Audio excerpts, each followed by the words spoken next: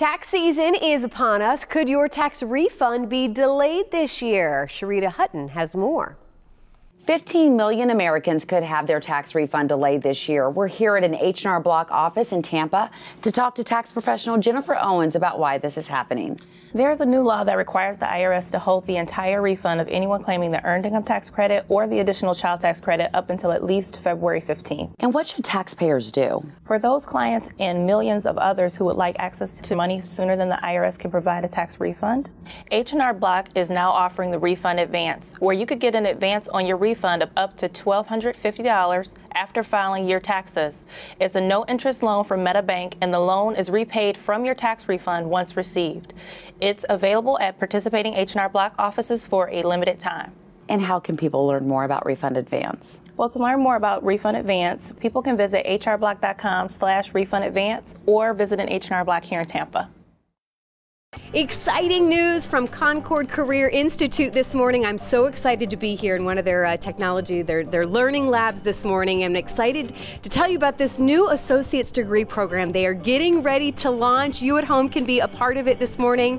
Give us a general overview about what Concorde offers, because it's really exciting. The goal, from what I understand from talking with you both, you want to get people employed once they graduate. Absolutely, and thank you so much. The goal for Concorde is, of course, to get our students employed, our graduates employed.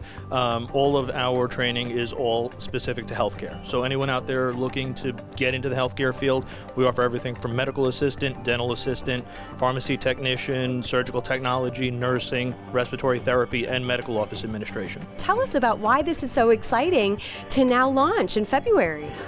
It is exciting because the Accreditation Review Committee for Surgical Technologists and Surgical Assistants mandate that within the next 5 years, every program has to offer an associate's degree if they're accredited. So we just want to be proactive and get started right away. We have been offering a diploma program for a very long time, and we're starting to have our first class in February as an associate's program. Yeah, so right now, as I said, we're in one of the labs. Explain what this process is, kind of what the jobs that maybe you could get after completing this degree program. Okay. You know, kind of let students know maybe what they can expect. Okay, what you see behind us is a setup of a surgical OR, a procedure.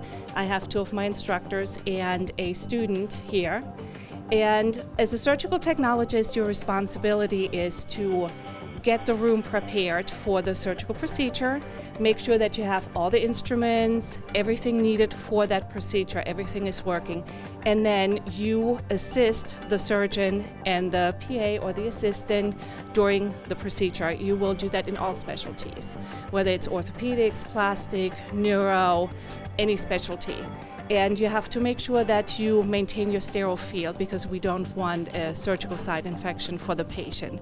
Your patient is not awake, so they depend on a great team, so you become a big member of the team in the OR.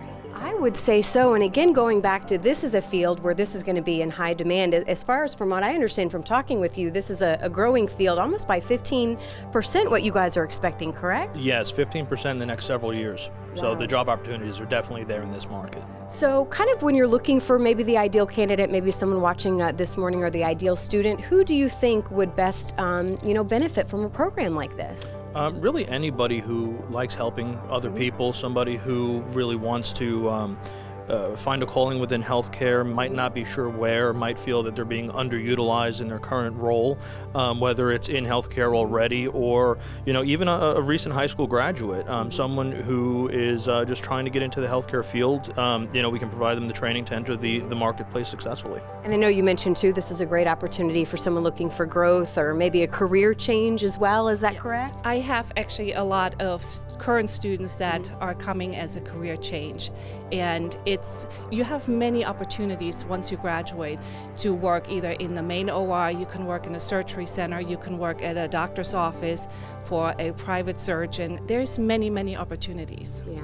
Well, again, we're at the Concorde Career Institute in Tampa. If someone is watching this morning and says, you know what, I want to find out more, not only about this degree and program, but maybe many others, what would you have them do? What's the first step?